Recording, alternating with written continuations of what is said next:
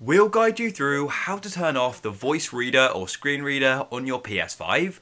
If you find this guide useful, consider subscribing and also leaving a like.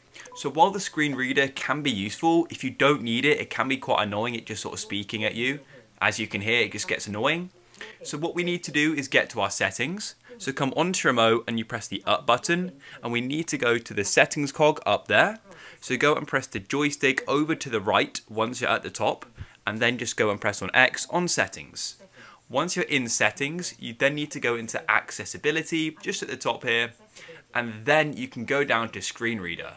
And all you need to do is go in here and you can just go and turn off screen reader. As you can see, it says enable screen reader. Just press the cross or X button and it will then be turned off.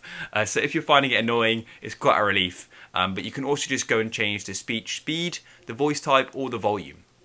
For example, if you do find it useful, you could just always go and turn it down instead of completely turning it off. But it's going to be up to you guys. And what you can do is just press on the circle button a few times and you can then get back to your home screen.